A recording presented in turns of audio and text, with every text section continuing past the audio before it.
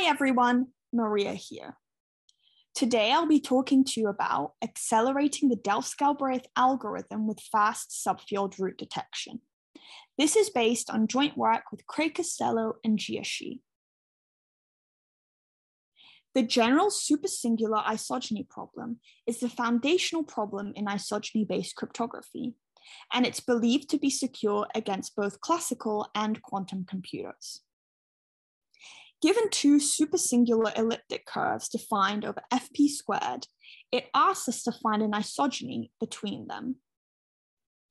Note that we do not assume the knowledge of any torsion points or that we know the degree of the isogeny.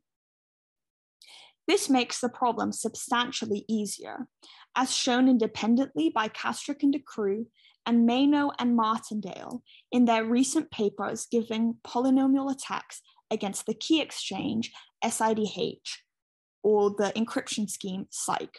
So here we're really just considering the general isogeny problem, where all we know is that we have two elliptic curves defined over fp squared, and we want to find an isogeny between them.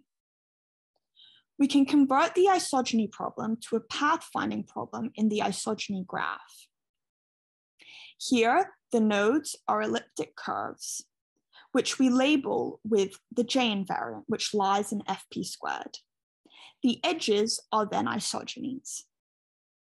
So finding a path between two J invariants in this isogeny graph is equivalent to finding an isogeny between the two elliptic curves labeled by this J invariant.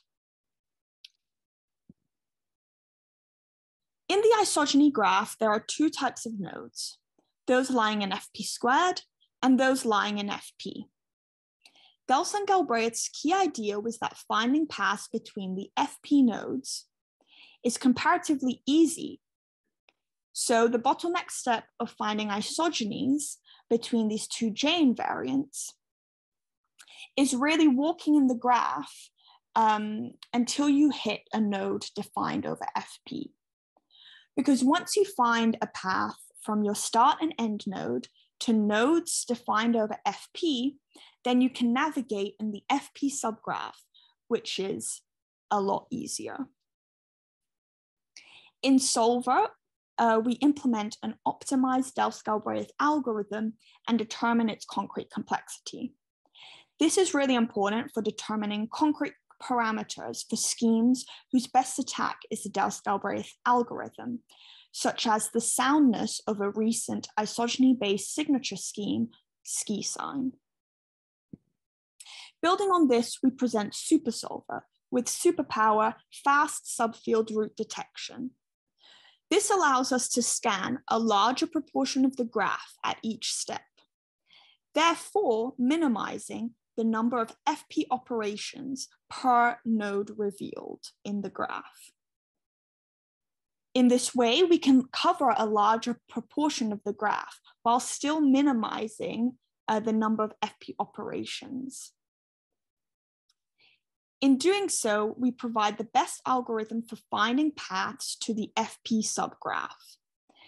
And we decrease the concrete complexity of the Delfs-Galbraith algorithm.